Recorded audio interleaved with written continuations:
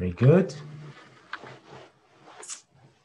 Good afternoon and welcome. My name is Ruzbe Parsi. I'm head of the Middle East and North Africa program at the Swedish Institute of International Affairs. And I will be moderating today's webinar, the third in our installment on Israel and Palestine. And this webinar will be about the situation in the Palestinian territories. We're calling it Gaza and the West Bank, How to Unite One People. And for this webinar, we have four excellent experts who are going to help us understand and delve into some of the more intricate issues facing the Palestinian people beyond the headlines, as it were. And I'm going to give you a brief introduction of who they are. First, Dr. Yara Hawari, who is the senior analyst at Al-Shabaka, the Palestinian Policy Network. She has a PhD in Middle East politics from the University of Exeter, where she's also taught. Welcome. Then we have Dr. Marwa Fatafta, who's a Palestinian writer, researcher, and policy analyst based in Berlin. She leads Access Now's work on digital rights in the Middle East and North Africa as a MENA policy manager. You also have two MAs, one from Syracuse and another one from Duisburg-Essen in Germany. Welcome. And Mohammed Shahada, who is a Palestinian writer and activist from Gaza, and currently the Europe's regional manager at the Euromed Human Rights Monitor. Welcome. And last but not least, Dr. Anders Persson, who is a lecturer at the Department of Political Science at Linné University here in Sweden. And his primary research has been on the European Union in the Israel-Palestinian conflict, and we will be getting back to that dimension of this issue. Welcome. Glad to have all of you with us from the West Bank, from Berlin, from south of Sweden to north of Stockholm. First, in order to kind of set the table a bit in terms of what we're going to be discussing, I've asked Yara to give us a rundown, please. Thank you, and thank you so much for that introduction and for putting this panel together. I think I'd like to start by being a bit of a party pooper and problematizing the title of this talk and its description. The title, as mentioned, is Gaza and the West Bank, How to Unite One People. And the description goes on to describe Palestinian society as divided between the West Bank and the Gaza Strip. This isn't true. The Palestinian populations in Gaza and the West Bank represent just over a third of the Palestinian population, with 5 million people. Now, a further 2 million Palestinians are citizens of Israel living in historic Palestine. And these are the descendants of those who were not exiled in 1948 during the ethnic cleansing of Palestine. And then we have 7 million Palestinians in exile, either in refugee camps in neighboring countries or elsewhere. So I think the title and the description are a bit misleading and actually contribute to a narrative which erases nearly 2/3 of the Palestinian people. And some of us would actually call that epistemic violence. And I'm going to continue to be a party pooper here and also ask something about something else that was written in the description, which described the two-state project as a faded dream for young generations of Palestinians. And I would also argue that this is not accurate. You know, when we're talking about young generations, we're talking about those who grew up in the shadow of the Oslo Accords, Gilles Oslo, the Oslo generation, and those who were born after it. And I would not say that the two-state project was their dream. It was imposed on them. And indeed, for many of them, their dream is simply to have fundamental rights and to live, you know, normal lives. And I think I want to dwell a little bit here on this concept of normal life. So much of the discourse now during the pandemic centers around this desire to return to normal. Now, for Palestinians and so many other oppressed communities around the world, normality is an unjust, unequal, and oppressive reality. And I think 2020 highlighted this more than ever. Now, of course, with the onset of the pandemic in Palestine, and particularly in the West Bank and Gaza, there were massive fears because of the state of the Palestinian healthcare system. And whilst world over, the healthcare systems have been struggling to cope, the Palestinian one was and is having to face the pandemic within a macro context of settler colonialism, and in the West Bank and Gaza, more micro context of military occupation.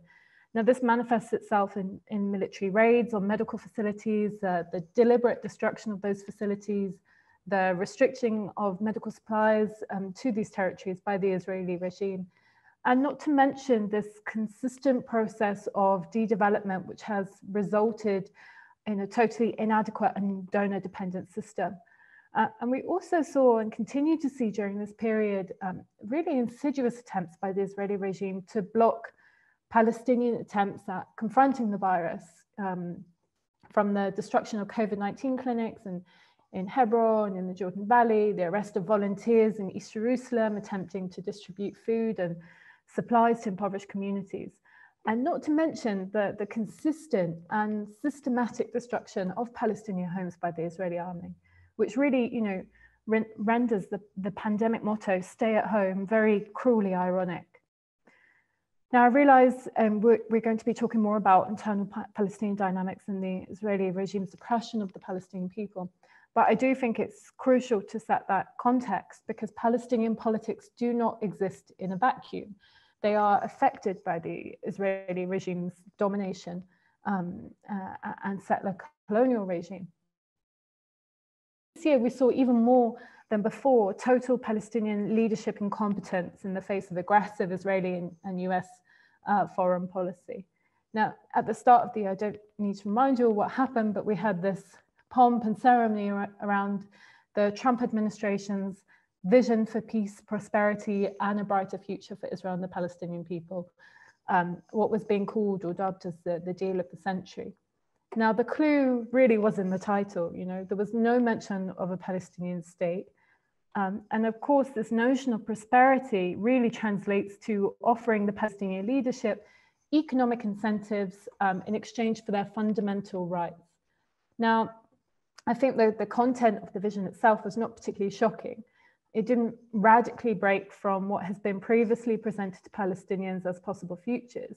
Rather, I think it follows this traditional format of peace proposals over the past decades in which Palestinian futures are not at all premised on fundamental rights, and Palestinian aspirations of sovereignty are completely disregarded. Then we saw a few months later the Israeli Prime Minister Netanyahu's coalition government threatened to pass legislation that would enable de jure annexation of large swaths of land in the Palestinian West Bank on July the 1st. And a lot of people in the international community, policymakers, politicians, especially EU states, reacted to this with statements of concern and condemnation. But really, Western policymakers and Arab regimes, for that matter, have very little to say about the de facto reality of annexation, which has always existed in the West Bank since its occupation by the Israeli regime. Now, for its part, the Palestinian Authority claimed to end all agreements with Israel, including the security coordination. But in reality, what we saw was that this was really just rhetoric. We saw a sort of scaling down of some of that security coordination, but it really did continue in many areas. And I would say this year in general, the PA strategy seemed to be to hope and pray for a Biden win, which they did eventually get. But I wouldn't say that this is necessarily a win for the Palestinian people. The Palestinian Authority now has no motivation to engage in reconciliatory talks with Hamas or to engage in any type of election process. Money will flow back into Ramallah, and this old failed framework of the peace process will be revived. So what we have today really is a Palestinian leadership in both the West Bank and Gaza that is undemocratic, unrepresentative, and increasingly authoritarian. And this is not something that can be solved by elections, much to the dismay of the European Union. Elections does not a democracy make. Democracies are expected to promote democratic practice, including political plurality, not only in governmental institutions, but really in all areas of society. And this is an important point because many make the dangerous assumption, particularly in the West Bank and Gaza, that elections are interchangeable with democracy. And this is not the case. Elections really are a technical practice or a procedure that may well be a part of or a product of a meaningful democratic process and culture, but they also might be part of a society in which there isn't a democracy or democratic characteristics are lacking or absent. And indeed, this is why democratic elections have to be part of a larger package in which democratic accountability exists across society and where political plurality is accepted and encouraged. And in both the West Bank and Gaza, unfortunately, we see two authorities operating increasingly as authoritarian police states. Of course, in the context of an increasingly militarized Israeli settler colonial regime. I think I'll stop there. Perhaps we can sort of delve into some more points in the discussion period.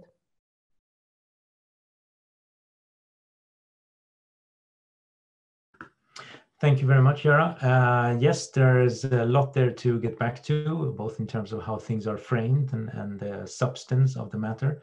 But insisting on that we are, at this stage at least, primarily talking about the people who live in the occupied territories and the semi-occupied territories, if you will. What about the division between Gaza and the West Bank? Because obviously what we're talking about are, in a sense, two microcosms. We're talking about two political entities, neither of which is particularly popular or particularly not corrupt or particularly elected, if that were to at least be one source of legitimacy, one way or another. But are they also then moving along two different trajectories in terms of the basic frames that they have at their disposal in terms of economic development, in terms of insight from the outside, as in accountability and so on? Marwa, would that be something that you would like to address? Yes, of course. Thank you so much for hosting this interesting discussion, and thank you so much, Yara, for this introduction. And I think it sets the scene quite perfectly from my perspective. I think it's important, building on Yara's argument, when we talk about the division between the West Bank and Gaza, it's important to highlight that it's a political division. It's about two political factions. It's the most dominant political factions in the occupied Palestinian territories, Fatah in the West Bank, Hamas in Gaza. So it's not about the people, it's about these two factions that are in power. Now, that being said, I want to go back a little bit in history to understand what's at the root of this division. When did it start? And the main turning point here was the legislative elections in 2006.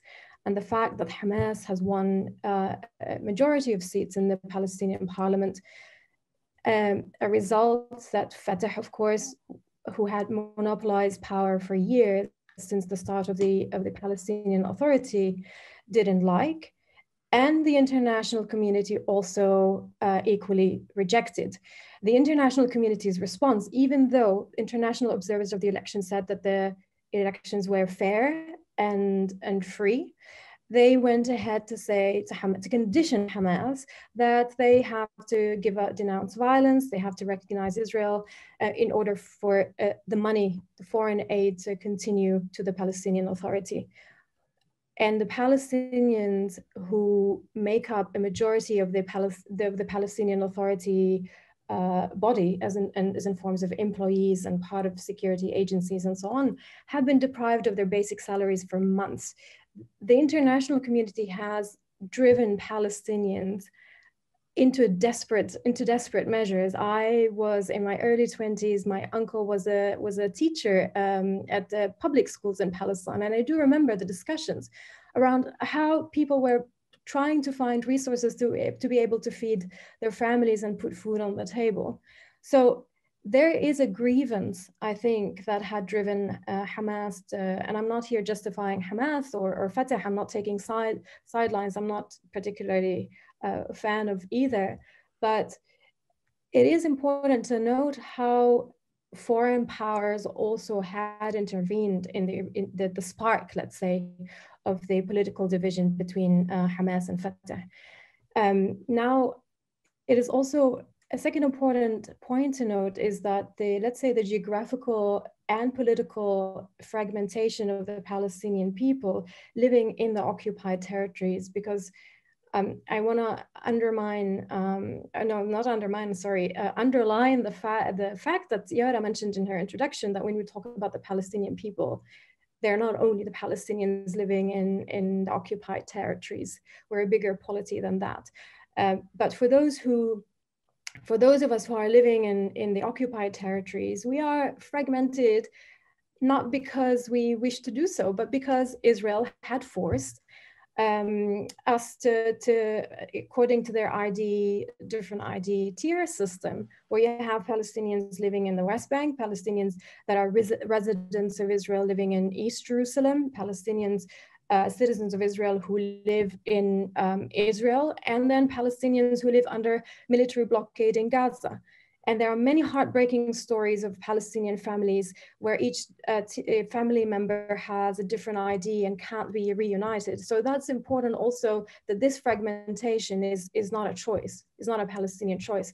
And even if we try in this discussion today to kind of dissect the realities from an intellectual perspective of, the Palestinian polity and the socioeconomic situation in the West Bank and Gaza, and how that plays into the division, it's really hard to ignore the big elephant in the room and the basic backdrop of all of this, that is the Israeli occupation and the settler colonial project.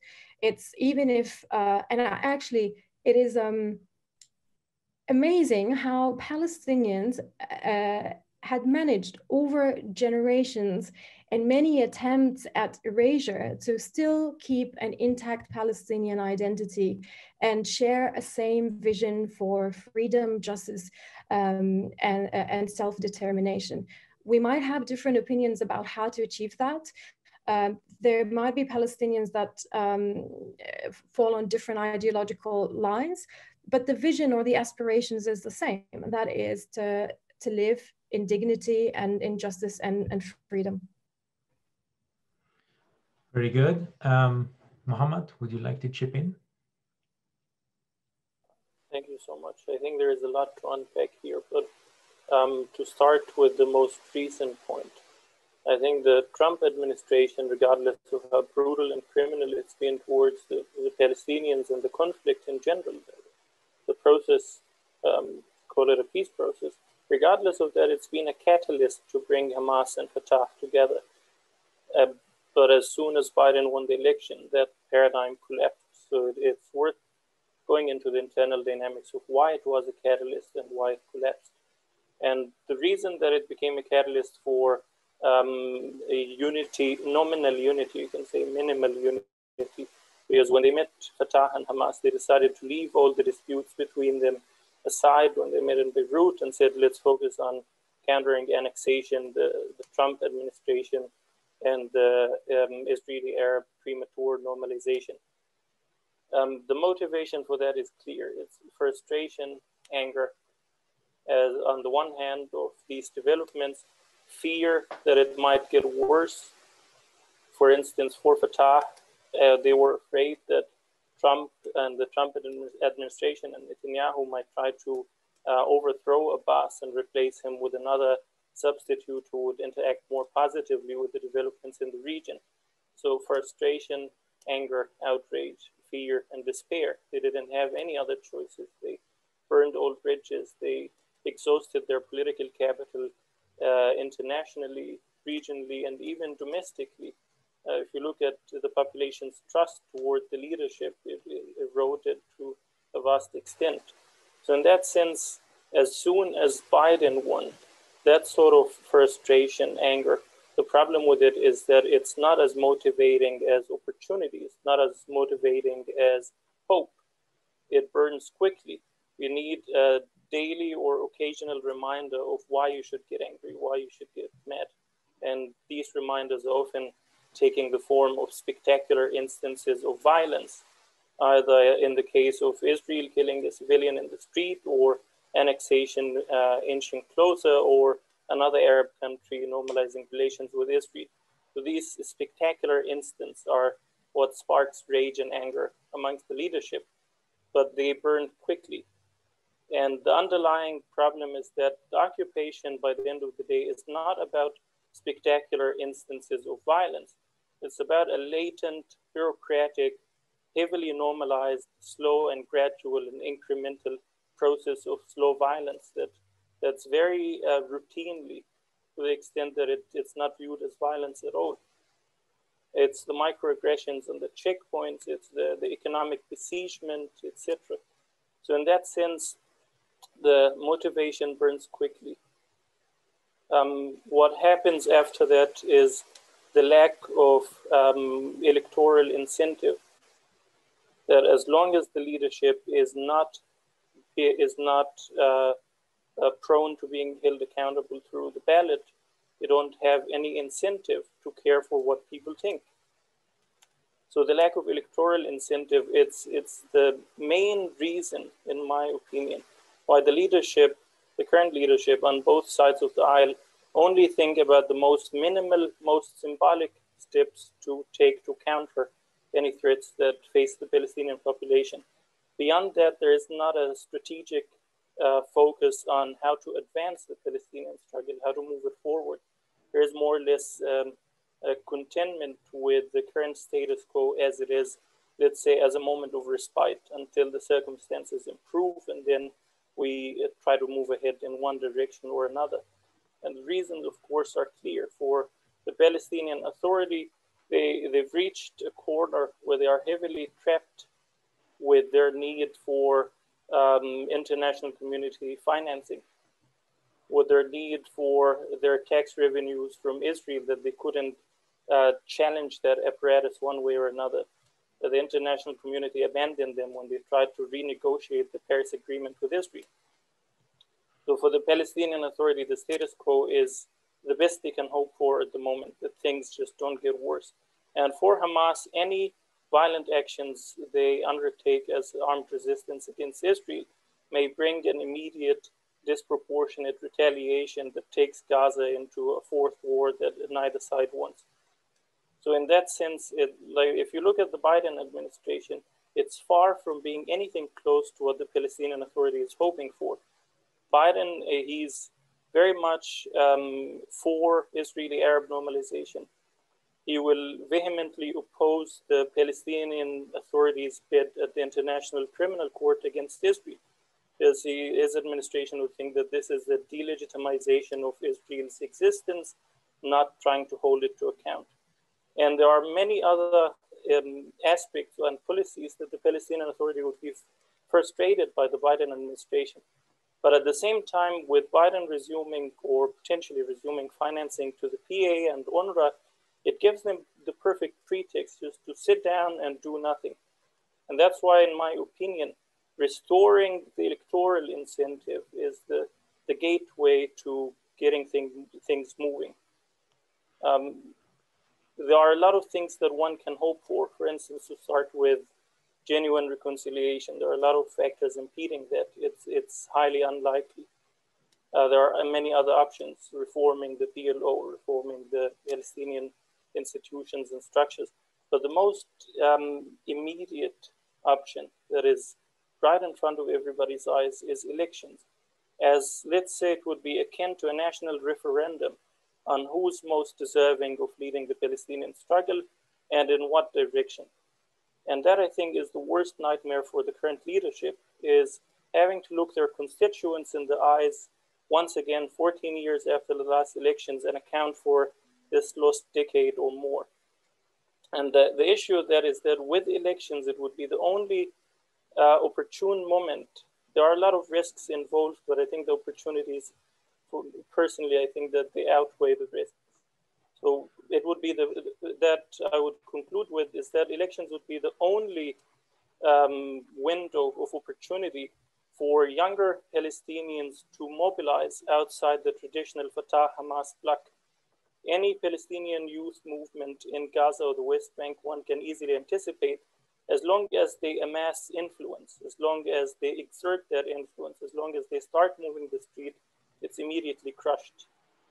But in elections, Hamas stipulated in its letter of approval in 2019 that the PA should respect the right to freedom of expression and assembly in the West Bank in order to go ahead with elections.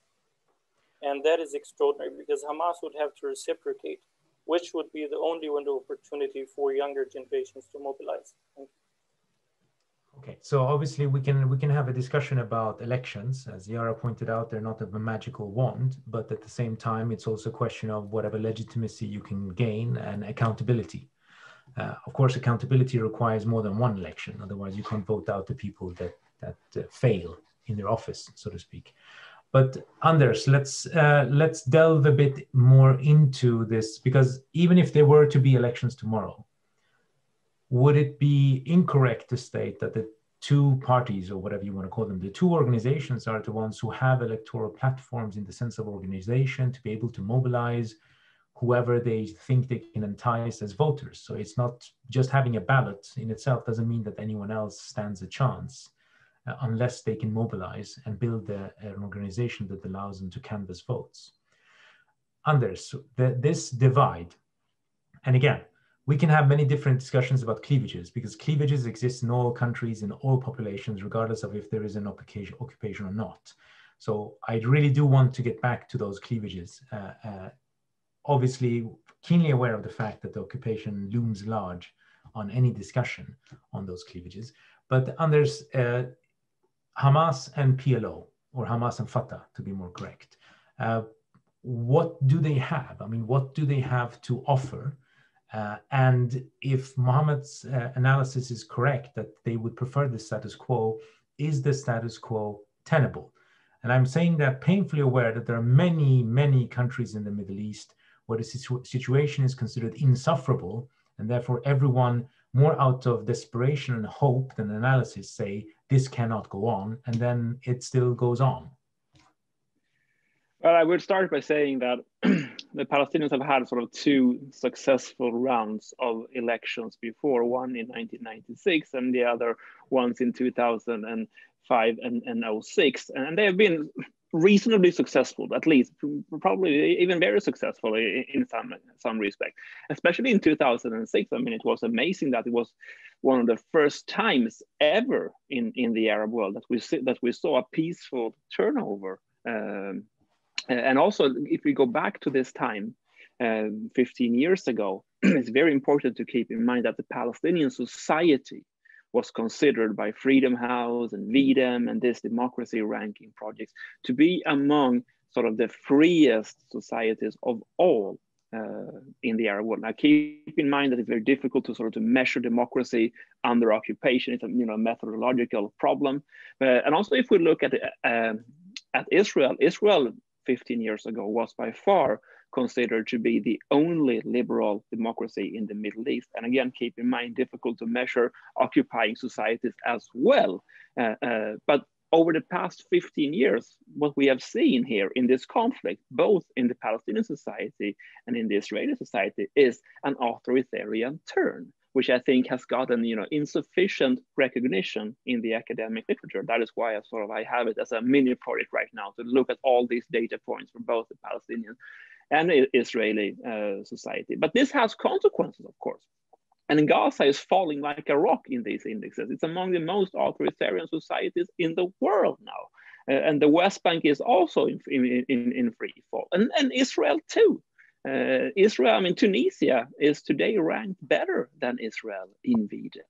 And Israel is one of the liberal democracies that has lost most on Freedom House's scores. So this is a big story, I think, to unpack the authoritarian turn of this conflict. And one can of course ask, does this make sort of a peaceful resolution easier or harder to achieve?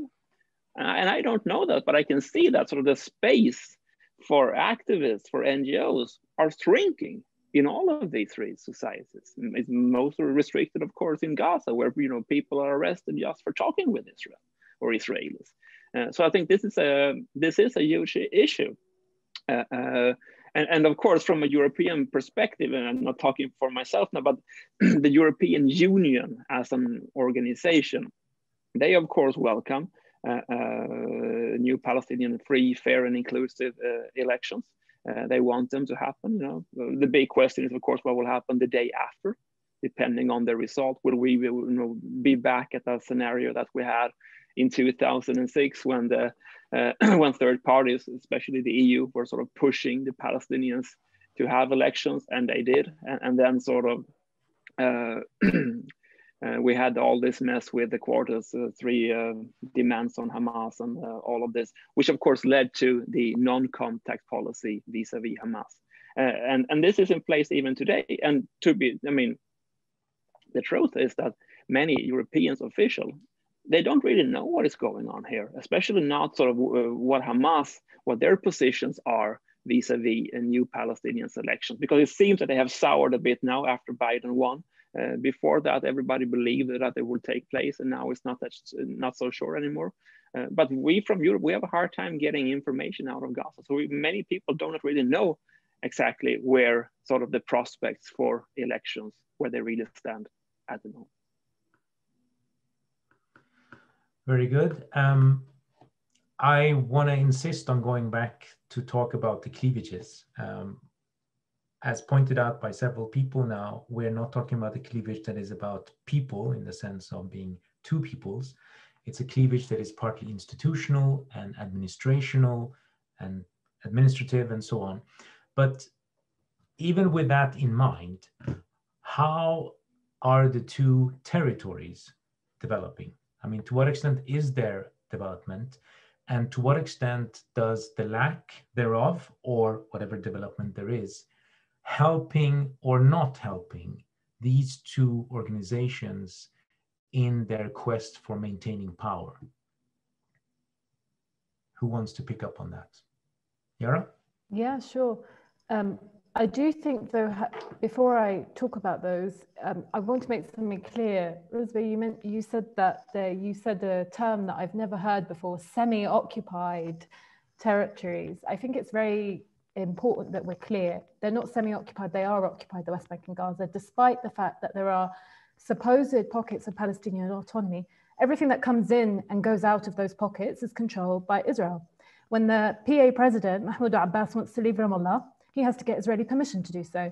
Now, the Palestinian economy in both those territories, which I'll talk about a bit more shortly, is completely occupied. It's an occupied economy. So we have to be very careful, particularly as international law parameters state very clearly that these territories are occupied territories. And when we slip and when we start introducing new terms such as semi-occupied, then we move into disputed, which is, Israeli regime language. These territories do not belong to the Palestinians at all. They're not occupied. They are disputed territories. So we have to be very clear. These are territories, Palestinian land under occupation, whether or not there are pockets of autonomy. Now, with regards to the sort of the development question, there is brilliant work done on the de-development of Palestine by Sarah Roy that I really would encourage everyone to look into. But what she spells out really is this process of constant de-development in both the West Bank and Gaza. And I think that's certainly the case. And I'm sure Mohammed can talk more about Gaza, but in the West Bank, the Palestinian economy in both territories, the Palestinian economy is an occupied economy.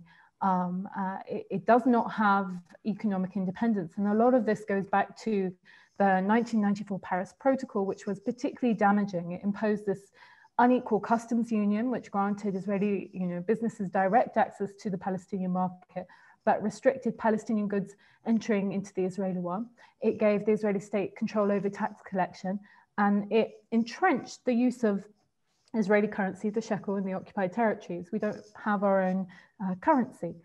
And this meant that the Palestinian Authority has no means to impose fiscal control or adopt macroeconomic policies, which means that in effect, Israel has full and direct control over the levers of the Palestinian economy. And as you can imagine, this severely limits what Palestinians can do and how they can become self-sufficient and dependent. Can they? They can't in this kind of situation. So there is a certain ceiling that Palestinians cannot go beyond. I think the fact that during the pandemic, we saw this really highlighted very well, the fact that the medical imports were restricted very, very severely, and a very minimal amount of supplies were allowed into both the West Bank and Gaza, and Israel was praised for allowing those internationally donated supplies to those territories. So I think, when we are talking about development, that economic aspect has to be highlighted, that this is an occupied economy. Mohammed, would you like to briefly address Gaza? Sure. I think in terms of development in Gaza, unfortunately, if you look at the broader picture, not the different individual nuances, because a lot of people are doing a great work. But the broader picture gives a very despairing image. The development and aid in general in Gaza is concentrated on counterinsurgency rather than improvement. It's concentrated on maintaining the situation as it is, the status quo, the very unlivable status quo. So every time there is an escalation between Gaza and Israel or war, donors jump in after each war to reconstruct Gaza to the way it was before, deliberately and purposefully, or maybe inadvertently neglecting that the unlivable circumstances is what led to that escalation in the first place. It didn't occur out of ideological motives. And in that sense, you can see it more or most clearly in the example of the Qatari aid to Gaza since 2019, where Hamas and Israel developed a clear transactional relationship that perhaps is more solid than the one with the Palestinian Authority, because it doesn't have any political dimensions in it, there is no political price involved. It's just purely transactional, calm and quiet provided in return for Israel allowing Qatari cash to flood in. And Netanyahu was very clear about that, is that the money for Hamas is part of a strategy to keep Palestinians divided. That was the headline quoting him directly. In another article in Israel Hayom in 2019, Netanyahu says that the option of going into Gaza to uproot Hamas from power is not on his agenda whatsoever, because that would give Gaza back to Abu Mazen. And he says that the connection between the West Bank and Gaza has been severed. They are not connected anymore. It would be a mistake to allow them to be under one authority, very clearly and straightforwardly. So in that sense, this transactional relationship and this aid for counterinsurgency, the immediate impact of this specification is creating an addiction that it keeps life going to a very minimal extent, bare life. But as soon as it stops or decreases, you see potentials for violent escalations erupting immediately afterward to bring back the aid again. The other implication of it is hollowing the younger generation entirely out of any hope, just perpetuating a situation of futurelessness, where the immediate options for young Gazans is either to leave to a world that is increasingly hostile towards immigrants, or to stay and try to resist violently or non-violently. But we've seen that both cases are crushed by Israel, most recently in the Great Return March, where just shooting people as a herd of ducks in the open, around 30,000 people wounded, didn't move the international community's conscience. And the third option that is evolving recently is to take one's own life, to commit suicide. And in a deeply conservative and religious and devout society with long heritage, long national culture of steadfastness and samud, the number of people that attempt suicide every year is an indication that people who believe that suicide is a gateway to eternity in hell still prefer hell over what has become of the Gaza Strip. And then an issue about the authoritarian downfall of Gaza. If you look at the policing apparatus of Hamas in Gaza, there are two significant issues to make clear about it. The first one is that to a large extent, it's cloned from Israeli practices. If you look at the Amn al-Dakhili, the internal security, it was found it's a clone of the Israeli Shin Bet, interrogating people to thwart unrest, to thwart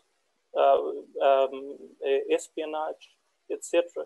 And it was founded by Tawfiq Abu Naim, who was imprisoned by Israel for decades.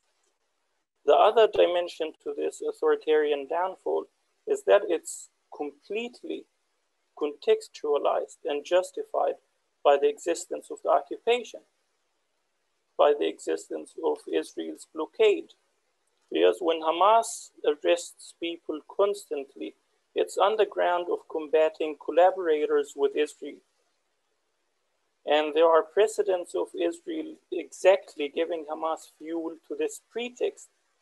If you look, for instance, at the Poach operation in 2019, it wasn't given a name, but a Hamas senior Qassam commander was killed, Noor Baraka, in that operation. The Israeli team got into Gaza under the guise of a medical humanitarian crew.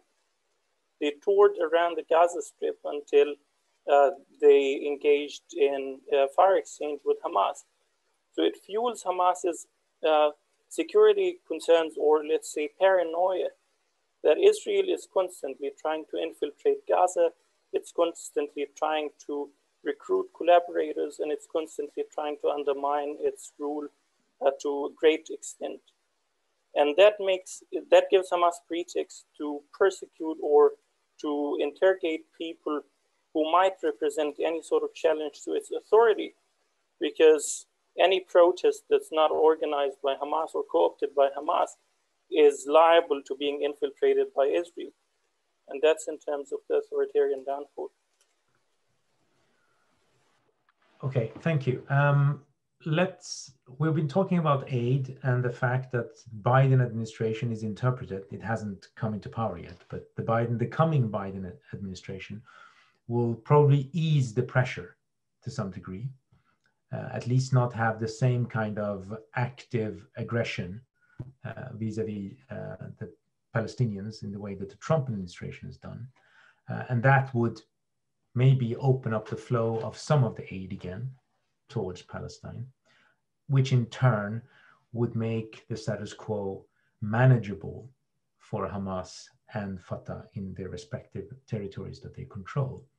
But Anders, since you've studied the EU in particular, and the EU is the most important donor to the Palestinians, to what extent is the EU going to rethink any of what it is doing vis-a-vis the Palestinians, irrespective, in a sense, of Biden coming? Or let me phrase it like this. Trump, during the last 4 years, have done a lot of things in the Middle East, a lot of things, some of which are probably going to be almost impossible to undo.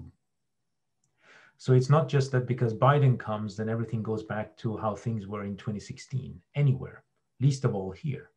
So the question is the EU interested, willing, or able to kind of rethink anything of what itself does in order to change the situation that Trump has created and that we have all, in a sense, inherited? Well, I mean, the whole issue of European aid to the Palestinians is a huge issue with there are many things to unpack here. And if there are young students listening onto this is a great topic to write essays about. I can also say that Al-Shabaka, the organization that Yara is working for, they have a super good researcher, Ala Tatir, who is a close friend of mine, who is sort of the leading name when it comes to all this. But sort of to make a long argument short, one can say that the EU has supported the Palestinians heavily since the peace process began, with around 50% of all the aid coming in to the Palestinians. That would be around 20 billion euros, between 15 and 20 billion euros since 1993. And then the aid to UNRWA goes back to 1971. But what all this makes, of course, the basic argument here is that the EU is part of the conflict. The EU is part of upholding all this, the Paris Protocol, the structures, for whatever you think about them, the EU is a part of the conflict. Now, the rationale behind all this was that the EU would support the Palestinian institution building to prepare the Palestinians for statehood. And that process sort of culminated around 2010 when all the leading organizations said that the PA in the West Bank, that they are ready for statehood. Now, the Palestinian state did not emerge at the UN the year after, and the year after that again. And of course, there are a lot of troubling and complicating factors such as the split and the Hamas role and all of this. But I think the key argument is that the EU is part of the conflict here. And it's very easy to sit here on a Zoom seminar and say, cut the funding and do this and that and blah, blah, blah, blah. It's a huge apparatus. And I cannot see in the short perspective any change to that. And it's important as well to keep in mind here that if there is one lesson to be learned from the Middle East over the past 20 years, it is the enormous costs of the destruction of state institutions in Libya, in Syria, in Iraq, in Yemen, elsewhere.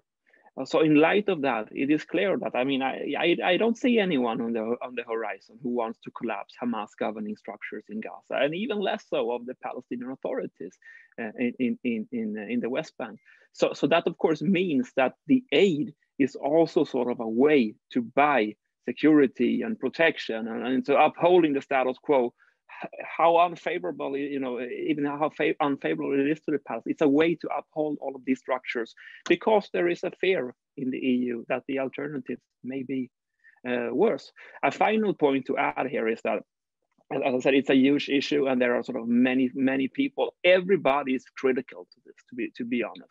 For a long time, we saw a lot of pro-Israeli activists being critical, and they said that the aid went to terrorism and all these kind of things. And now we see more and more Palestinian activists as well being critical of the aid. And those people who are supporting it are also the people in office. So it is, as I said, a huge issue. I think there would have been sort of more rethinking had Donald Trump won a second term. And now I think we are sort of back to not, you know, doing too much rethinking, or at least sort of give Biden a chance. So I don't see any big changes in the short perspective. I can't hear you. Yeah, but I mean, in a sense, I mean, that begs the subsequent question, which is the looming large question that in a sense is independent of Trump, which is that the US policy, or the policy that the EU followed in any case, were not policies that in any way could counterbalance the facts that Israel create on the ground consistently and continuously. So we are on a slippery slope, if you will. It's just a question of how slippery it was. It got more slippery with Trump, but it's not slippery just because Biden becomes president. Now, we've got one question from the audience which kind of fits very well in now, and that is that with these asymmetric power relations in mind, both between Israel and Palestine, but also within Palestine itself, what ways forward, what avenues forward do you see? What can be done, both vis-a-vis the occupation, but also in terms of internal reform, if you will, to change the way governance is done within Palestinian society? Marwa, I'm going to throw you this light question. And I'm happy to take it. I think everything has been discussed so far leads us very nicely to this question, or to the conclusion that the Oslo paradigm has reached a dead end. And everything that could be done from this point on is only to try maintain this dead corpse, hoping that somehow keeping it on breathing machines, that is the Palestinian Authority. So whether the aid flows back to what it used to be before the Trump administration, or becomes more, that's regardless of that fact, the Palestinian Authority is undemocratic, it's unrepresentative, and has lost its legitimacy. It's the same for Hamas. And I think it is a moment for us Palestinians to really stop at this point in time and self-reflect on where we need to go next. I don't think it's a matter of reconciliation between Hamas and Fatah, because one thing I wanted to mention earlier, and I forgot, is that because of the Oslo paradigm, we have a Palestinian Authority, or let's say a group of political elite, that is divorced from the reality of Palestinians, is divorced from the Palestinian national movement that was spearheaded by the PLO once and moved aside when the PA came into power or was established. And we have now this political elite is only interested in staying in power. And that's why you have Fatah and Hamas fighting constantly, because the interest is not how to represent the Palestinian people and their interests. Their main goal is to stay in power, and therefore they're ready to make one concession after the other, not being able to accept that the regional geopolitical realities are completely different, to accept that they can't just simply maintain the status quo, and they need to, and again, you know, the whole thing about the constant statements coming from Fatah and Hamas and different political factions about the need for reconciliations and that they're very close to reach an agreement, or we are going to hold parliamentary and like general and presidential elections, those are all political theatrics. Because the question is, if we hold elections tomorrow, will we as Palestinians have new faces in the leadership? The simple answer is no. It will be, the elections will be a mechanism to have some sort of a legitimacy rubber stamp on the same faces we've had before, on the same politicians or Palestinian leaders we've had. And that had led us to the current situation. So what we probably departing from this reality is that we need to think about building or rebuilding our national movement and reclaiming the Palestinian Liberation Organization as the sole legitimate representative of the Palestinian people. Again, bringing in the Palestinian refugees in refugee camps around the world and Palestinian communities living in the diaspora to also have a say in our political program, which again, we as Palestinians need to think and configure, given all the political context or circumstances we are in. And one point I want to mention, building on Anders, and how the continuous or the foreign aid has led into the securitization and consequently the authoritarian trend of the PA and Hamas, is that over the years or over the decades, the security agencies of the Palestinian Authority has been the #1 priority for the EU and the US agenda. And we've had this Paul Cops program in the West Bank, constant training and reforms of the Palestinian security forces, and sending gears and trainings and counterinsurgency trainings and so on. The same equipment we now see on the streets when Palestinians go on streets to protest in a non-violent way.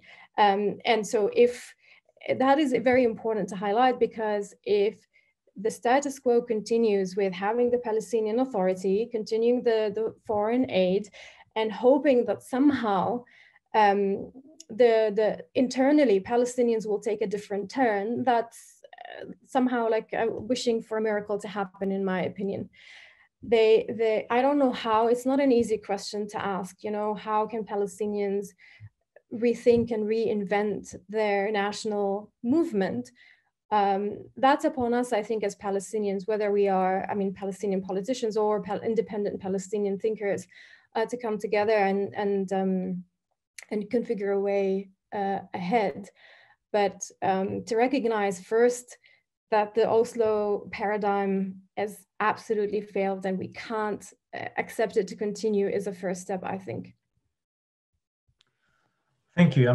Very good point. And in a sense, the Oslo process is one of those examples in international politics where we need zombies. They are basically zombies. They're actually dead, but they are needed to be considered alive for practical purposes, because people don't want to face what they otherwise would have to deal with.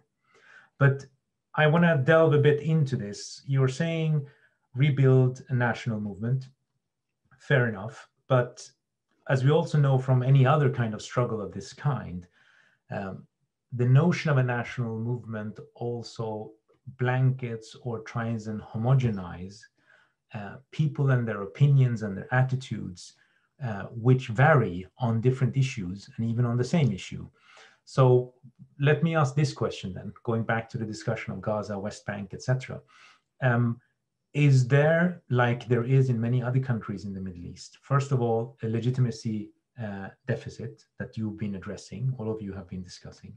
But for instance, is there also a generational difference, as in different generations having different formative experiences and therefore are willing to countenance different scenarios going ahead?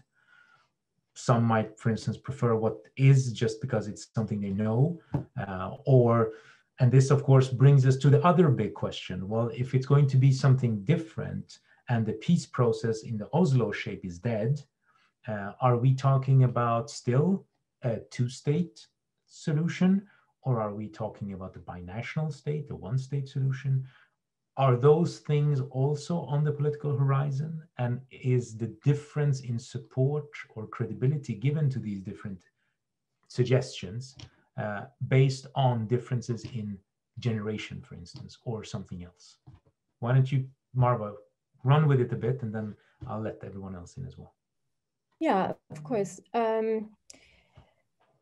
Yeah, I think, and that's my personal opinion, that every society has generational divides, has a ideological divide and class divides, and that's just a matter of fact. And I don't think Palestinians are unique or, you know, also, or even isolated from global trends of political polarization. I mean, that's a phenomena that is happening in Europe and across the globe, in the US and elsewhere.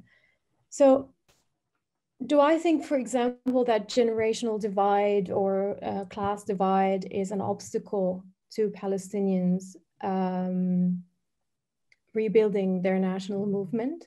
The answer, I think, is no, because we do have examples in our history where Palestinians have indeed built successfully a collective, a form of a collective body, whether it be in the first Intifada, where Palestinians have organized on grassroots level and have had some sort of a political unity, even though back then there was different Palestinian factions, Fatah and different leftist parties, and Hamas then was created. And then again, there was the history of the PLO and how it was created and how it managed to not invent, but how it managed to bring Palestinians together who were dispersed after 1948 and then later in 1967.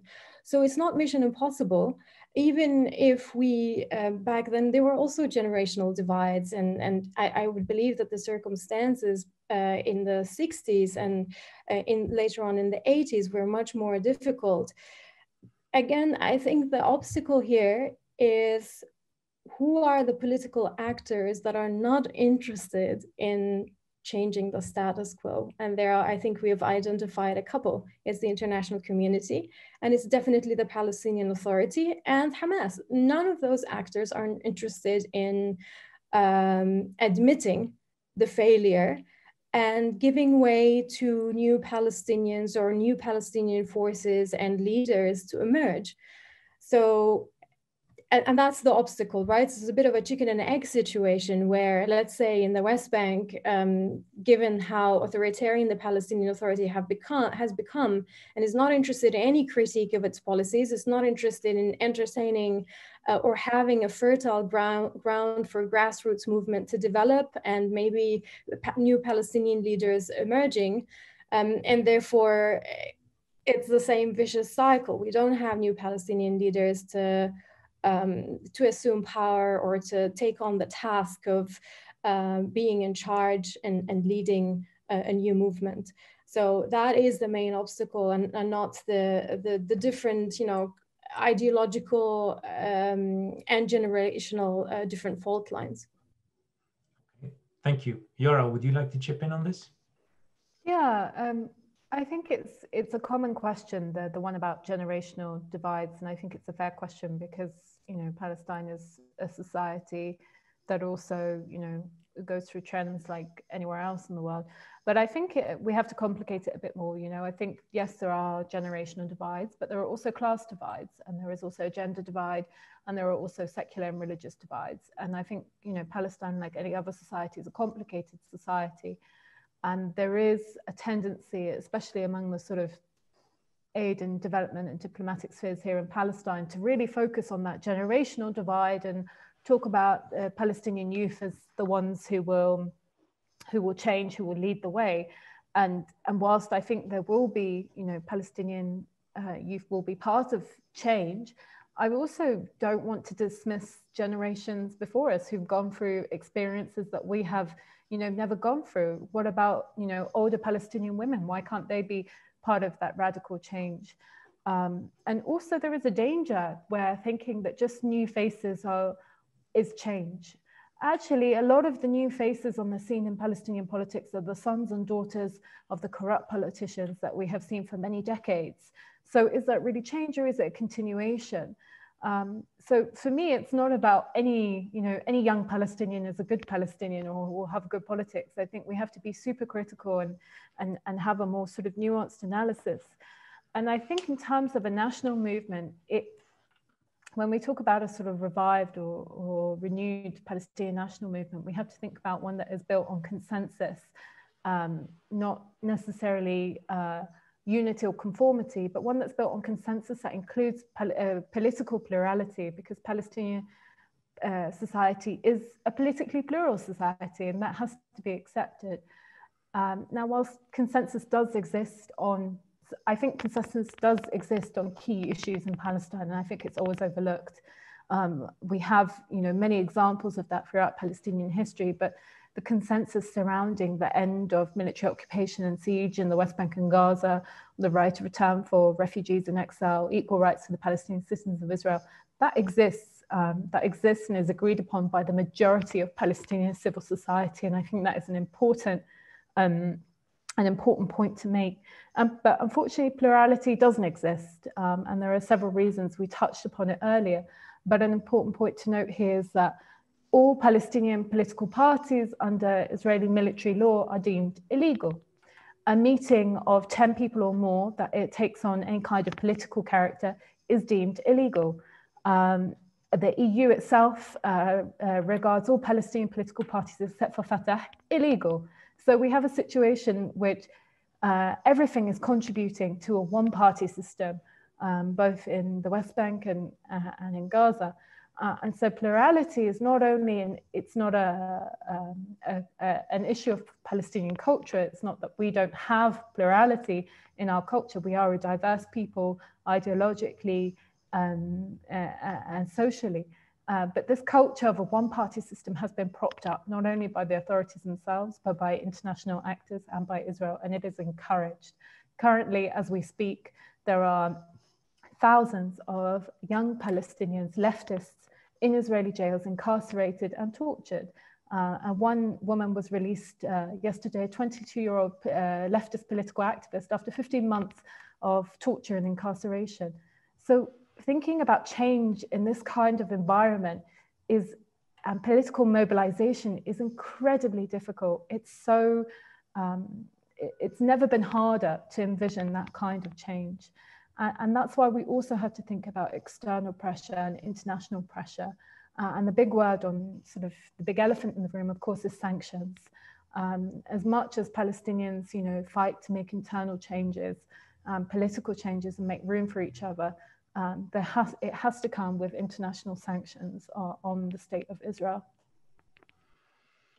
Okay, but I agree with you. Obviously, whatever country or society you look at, you have to do an intersection analysis. So it's not just, privileging one kind of cleavage or perceived cleavage over another.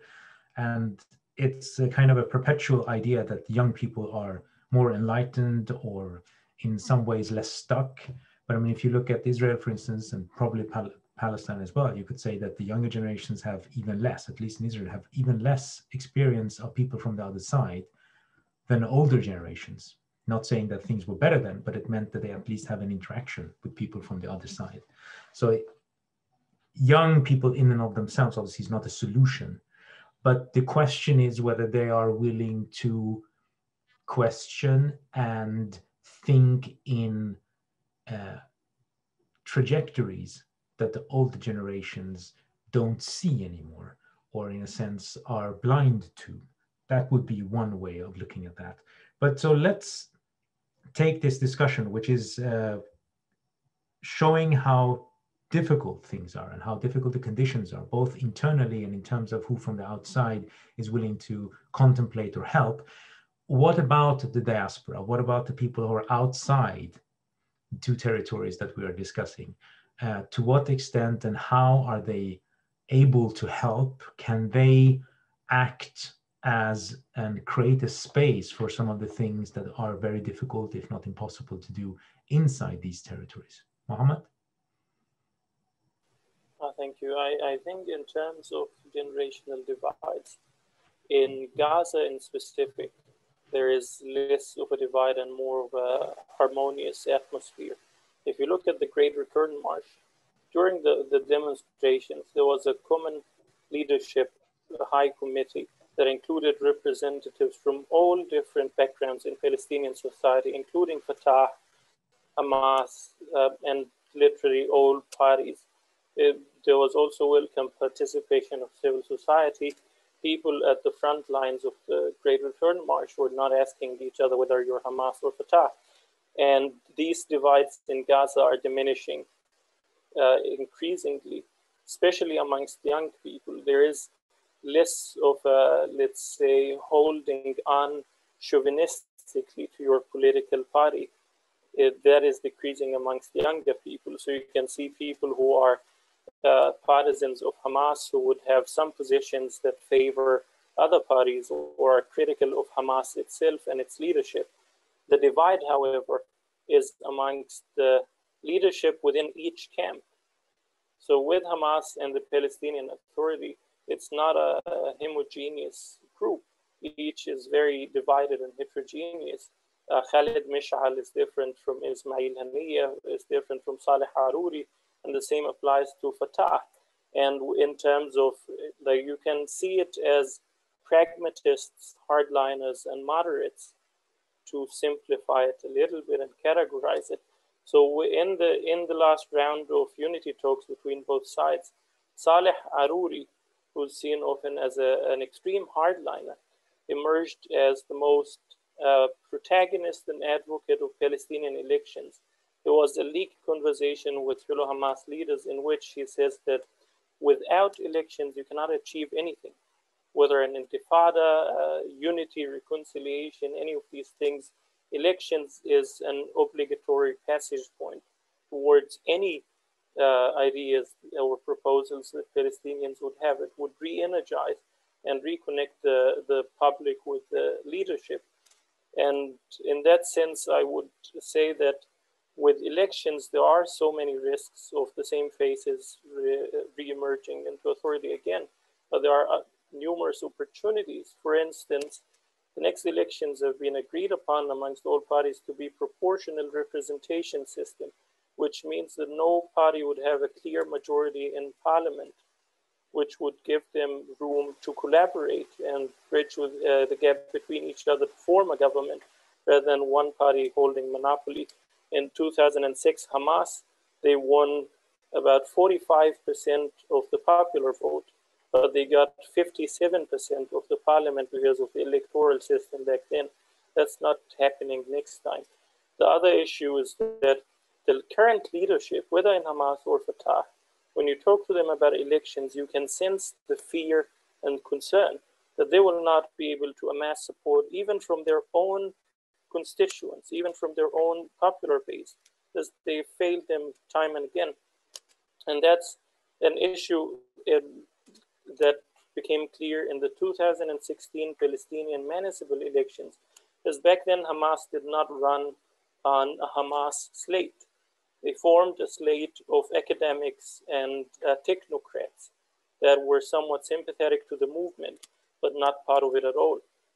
And that is a likely scenario in any future elections, that Hamas would support an independent slate of technocrats and academics. So that's an opportunity. I think moving forward, there's the issue that you suggested about diaspora. There's the other issue about aid. To be clear, any diminishing of the aid flow as it is would just lead to disaster. It's more or less a mechanical ventilation system to keep the population alive, but in a coma. But if you take that away, what kicks in is violence and escalation and tensions in the West Bank in the form of lone wolf attacks, in Gaza in the form of war, because people would not have anything to lose anymore. What is needed is structural reform in the way that aid is sent and given to in the Palestinian Authority and the Palestinian territories. The international donor community needs not to abide and play by Israel's rules. So in a recent comment by the current defense minister Benny Gantz. He says, quote, "The conditions in Gaza are unnecessarily poor, and I would like to see economic development and conditions improve." And then he says that this would be conditioned on Hamas providing calm and returning the bodies of Israelis held captive and Israeli civilians held captive in Gaza. It's a very clear case of a hostage negotiation, that he's keeping Gaza hostage, any development in it hostage, and contingent on Hamas fulfilling political conditions and prerequisites. So in terms of aid, the international community needs to play by their own rules, not by Israel's, not to follow Benny Gantz's recommendation that no genuine development should happen unless, and let's just keep all the aid focused on containing the situation. The other thing in terms of diaspora and the national movement is that the international community here is of paramount importance in terms of incentivizing or disincentivizing it. You can see that with the BDS movement, criminalizing it increasingly in one European country after the other. And with any Palestinian national movement, it becomes a question of whether the international community or the European Union would approve it and endorse it, or would they walk away and boycott it if it includes representatives of different political backgrounds in the Palestinian political system. The best approach to the Israeli-Palestinian conflict comes from Switzerland. Their foreign policy approach is impartial neutrality, that they do not boycott or endorse any party in the conflict, but rather they engage with all parties, including Hamas. And that leads to significant outcomes. I remember in 2006, with the last elections, Hamas made a gamble, the moderate current in Hamas made a gamble that halting all suicidal attacks or bombings in Israel would improve their standing in the international community. They ran through the elections based on a request from the Bush administration that was conveyed through Qatar. And once they ran, there were meetings between Hamas and Swiss and even European officials and figures close to official governments. There were two Hamas leaders that were even allowed to visit the UK, the United Kingdom. An exception was made by Tony Blair's government. Tony Blair himself decided on it. It was Ahmed Youssef and Sayyid Abu Mismah. And once they went there, they met with people from Northern Ireland to see how their struggle fared out and how played out with the Good Friday Agreement. They met with separatists and unionists. And Ahmed Youssef says that this has been an extremely enlightening experience and empowering for the moderate current to argue that this is a similar experience to ours in terms of armed resistance, and we can do this and that. They consequently developed, Ahmed Youssef and the Swiss government developed an agreement or an initiative based on trust building between Israel and the Palestinians. A ceasefire to 10 years that would be conditioned on Israel gradually withdrawing and expanding the freedoms and rights for Palestinians in return for ceasing hostilities by both sides. But it didn't get any attention by the European Union or by the US indeed. And that issue of the European Union choosing their own partners, of conferring legitimacy on one actor and withholding it from another, is a major factor that plays into dividing a Palestinian national movement or the potential for forming one. So it's essential to first look into the international community's stance on different Palestinian actors to avoid this system of guilt by association, that if a platform has someone who knows someone that's a bad guy, then we boycott the entire platform. And that's it. Thank you. Okay, thank you. I have two more things I want to briefly have some kind of response from everyone, or at least some of you. One of them is, of course, we've been discussing different kind of cleavages and the perspectives that people have. What kind of political horizons and expectations do they have? So if there was a new national movement, for instance, let's say as a hypothetical for a moment, what would be the aim? Getting out of the occupation is one thing, obviously, but is the two-state solution still on the table as a political project for the Palestinian polity? That would be one question. And the other question deals with authoritarianism. As we know from many countries in the Middle East, authoritarianism tends to be much more resilient than people are willing to contemplate for obvious reasons. And in the case of authoritarianism, we're also talking about succession. That is, how do you reproduce an authoritarian pattern? How do you make sure that you cling on to power?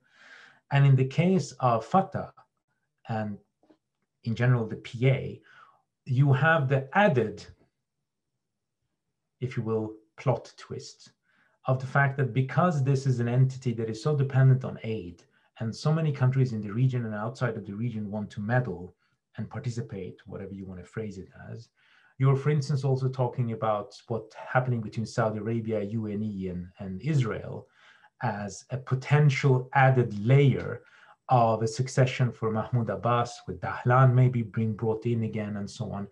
To what extent is that just people gossiping and playing Game of Thrones in their spare time, or is this an actual political scenario where you can see a succession being decided from the top and where the population at large has, so to speak, very little say in the matter? So the first question is two-state, one-state, binational, what have you. And the second question is, if you will, a bit more realpolitik, succession of authoritarianism being decided from top down. Anders, do you want to start? Yeah, I can start. Well, I will first say that sort of as a non-Palestinian looking from the outside on this, it is clear to me that the Palestinians sort of have three broad options for strategy. One is sort of, armed resistance. Two is negotiations, and three is non-violence. There's sort of three broad strategies. When it comes to this two-state solution, I mean, we here in Europe are sort of those people who like that solution the most. We are not naive. We know, of course, that it is in serious trouble. We often sort of liken the two-state solution to a person who is out swimming, realize that she or he is drowning. That's where the two-state solution is. But we also believe that the one-state solution is the drowning people saying that, oh, I cannot swim back to shore, so I'm going to fly instead. That's how we see, or most people here see, the one-state solution as something unrealistic. Now we can have a debate about it and stuff like that.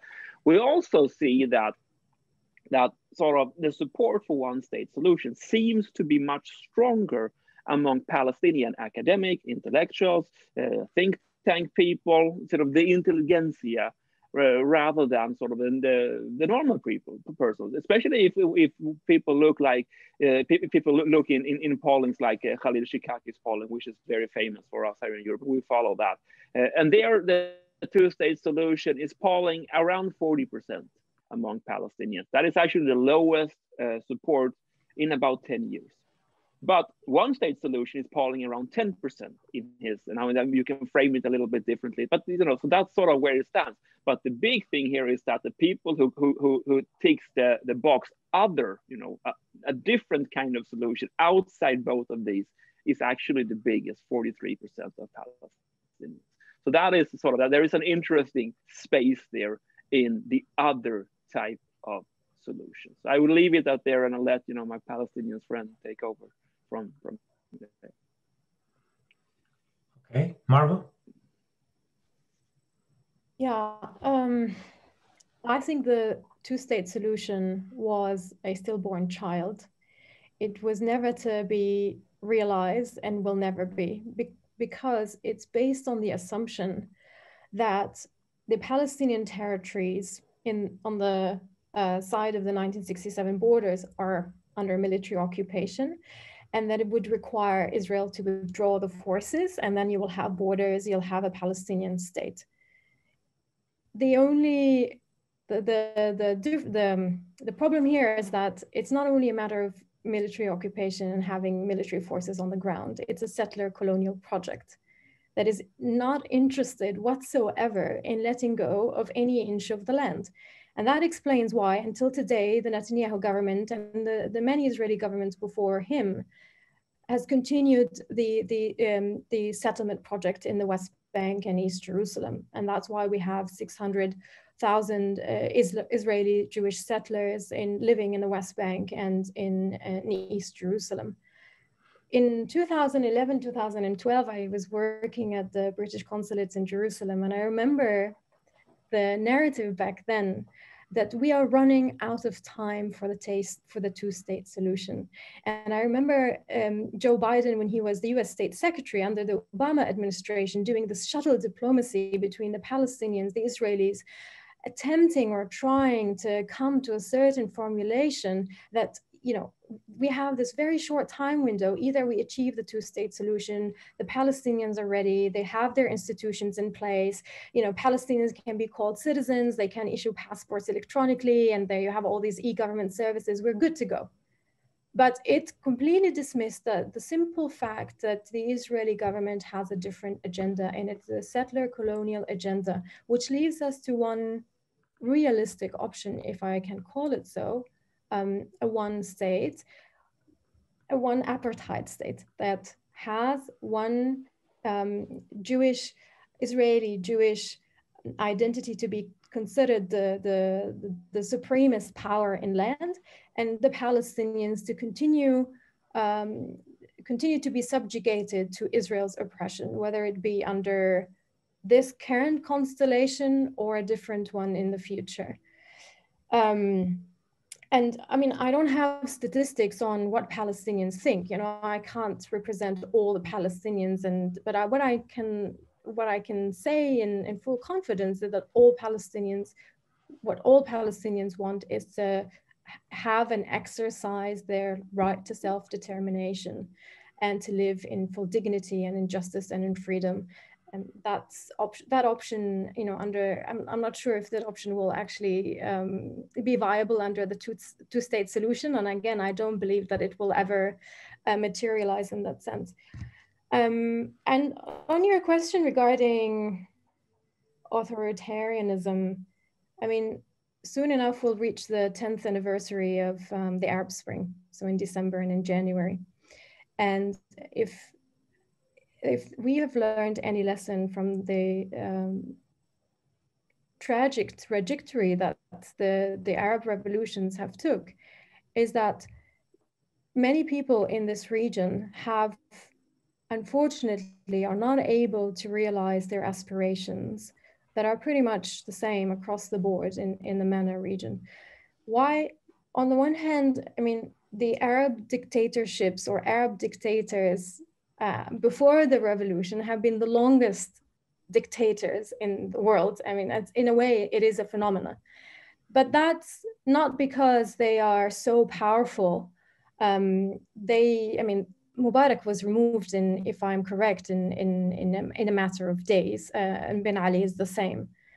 So it's not because they're so powerful that they can't be defeated or removed, but because they were supported through funding, through arm deals, through security support by the international community, by the US administration, the consecutive ones, and also by the EU. I mean, if you look at the current situation in Egypt now, there is an unprecedented human rights crisis, and Sisi continues to imprison civil society activists and human rights defenders with full impunity. Same case with Saudi Arabia. They've murdered a journalist and cut him into pieces at the Istanbul consulate, and MBS is still running free without any consequences.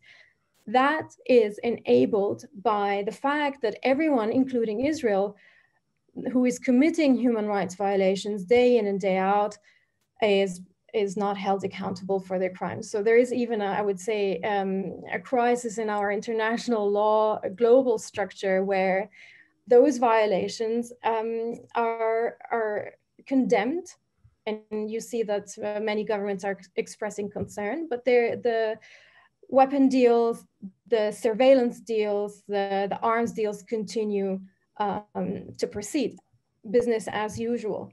And that's the same with the Palestinian Authority. So in a way, would there be a smooth transition to power, whether we're talking about Palestine or any other Middle East country? The answer is no, but that's not because there is some sort of a problem in the polity itself. and that ecosystem, but because there is foreign power intervention, as you know very well, with the UAE, Qatar, Saudi Arabia, Iran, everybody has some sort of an interest, and we see these ideological fault lines in many conflicts in the region, in Syria, in the Gulf crisis, in Egypt with the Muslim Brotherhood. It's the same scenario all over again, where those who are most powerful in the region, financially and politically, get to determine to a certain extent how the outcomes of these political processes are. I mean, I hate to take away agency from people, but unfortunately in this kind of power constellation, it's people tend to, you know, and people as in the people in the region are the weakest link here in this power structure. Thank you. Okay, so very briefly now, Mohammed and Yara, you will have 60 seconds each because we have to close down. Yara, would you like to start? Yes, probably won't be 60 seconds, but I'll try. Just with regards to two states, it is dead. It was made unviable by the Israeli regime, which has consistently built settlements. And may I remind you all that the settlement emprise began in 1967 with an Israeli Labour government. So it's actually a cross-party ideology to expand and build settlements. Now, my colleague Anders mentioned sort of, I think, preemptively guessed support for the one state among me and my Palestinian colleagues.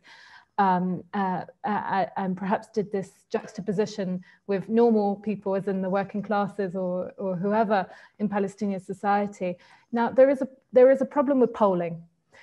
When you ask questions in polls about do you support two states or one state, and you've had the two-state framework and two-state solution shoved down your throats for decades, and you have not had access to any kind of other framework, then I think it's obvious that you would pick something that you know. And so this is why I'm always very reluctant to really quote polling, especially certain polling that is done in Palestine, which is very problematic. And I think we have to be critical of the polling that's done here in the West Bank and Gaza. Now, if you ask Palestinians, everyday Palestinians, do you want your fundamental rights? And do you want to be able to go to the beach in Yafa or Akka? Then I think you will find that most Palestinians would say yes to that. And that can only be realized in a one entity from the river to the sea. And I think it's not a question of feasibility. Show me how the two-state solution is feasible. I think it's a farce. I think it's insulting to Palestinian intelligence when you say that it's more feasible than the reality. And the reality is a one-state reality. There is one sovereign that rules from the Jordan River to the Mediterranean Sea and is imposing a regime of apartheid on the Palestinian people. The question is not about two states, one state. It's about what we want this already present one-state reality to look like. Do we want it to be a fair and just reality for everyone that resides here? Or do we want to continue propping up and supporting an apartheid regime? And I really think that has to be the question, because the realms and the boundaries of feasibility are determined by those in power. And I think once we smash those boundaries of feasibility, once we begin to radically imagine what a just future can look like, then I think we'll get somewhere else, and we'll have more and more Palestinians saying, I don't want a two-state solution. The two-state solution is not one of the working classes. It is not one that supports the rights of all Palestinian people. It's a foreign imposition that began in 1967 with the partition plan. And it is not a Palestinian idea. It is one that has been imposed on us and shoved down our throats for many decades. And it is one that we will refuse. Okay, thank you. I see a topic for another seminar at some point. Mohammed, please be very brief. Yeah, very briefly. In Gaza, people are increasingly pragmatic. They don't ask questions about what they like, what feels good. They ask about what works, what would grant them the most minimal of a normal life. In that sense, whether it's one state, two state, three state, fried chicken, they would be up for it as long as it works. It becomes an issue of whether Israel and the US would be up for it or not. And we've increasingly realized that the two-state solution is out of the agenda in the current Israeli political landscape. Even with Trump's plan, as soon as it was unfolded, the Israeli right was panicking deeply because it made a symbolic mention of a Palestinian state that would be in practice non-existent. They were panicking about how dare they make a mention of a Palestinian state. And the final point I conclude with is in terms of the authoritarian downfall. I would very confidently say that this authoritarian downfall is not an inherent feature of Palestinian structures or Palestinian politics or political parties. It's the outcome of the circumstances. The PA and other Palestinian parties are heavily populated with good-hearted, dedicated people who are trying their best to go ahead with anything that would advance the struggle or improve their lives. But the general atmosphere is very incapacitating. And in terms of this authoritarian atmosphere, what incentivizes it is this extreme situation of stress that pushes Hamas to think that the survival of Hamas is synonymous to the survival of the Palestinian resistance. And it pushes the PA to say that the survival of the PA is synonymous with the survival of the peace process and Palestinian diplomacy and Palestinian statehood. And this extreme level of stress is what needs to be addressed in the first place to sort of tackle and change this authoritarian environment. Very good, thank you. A somber topic. I'm glad that we managed to get some of it disentangled. There is more to be said and discussed, hopefully at a future webinar that we can organize with all of you. I want to thank the panelists, Mohammed, Anders, Yara, and Marwa, for your participation, and the audience, and I hope to see you again at some point. Thank you.